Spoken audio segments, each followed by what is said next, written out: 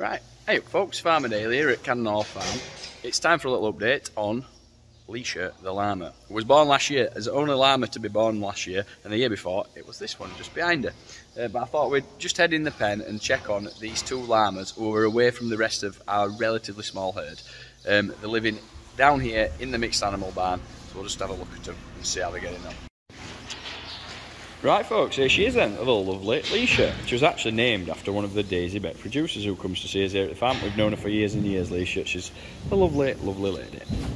But Leasha the llama is equally as lovely. She's doing absolutely grand. Now, the rest of our llamas, with the exception of this other female who she's living with, have moved out into the cafe field, which is where the tractor trailer ride runs actually. But Leasha here, we thought it was a prime opportunity to do a process called weaning. So that means moving her away from mum, making her independent, both in the way that she acts, but also in the food that she eats. She's no longer looking at mum for food. She's now eating solid food all on her own, mainly hay and a little bit of alpaca mix for these guys at the minute. She's doing really, really well, and we're really pleased with the progress. It's never that straightforward. There's always got to keep a close eye on them, hence why whenever we're weaning an animal we do tend to do it inside. Granted, she's looking a little bit on the scruffy side today because she's just got covered in straw.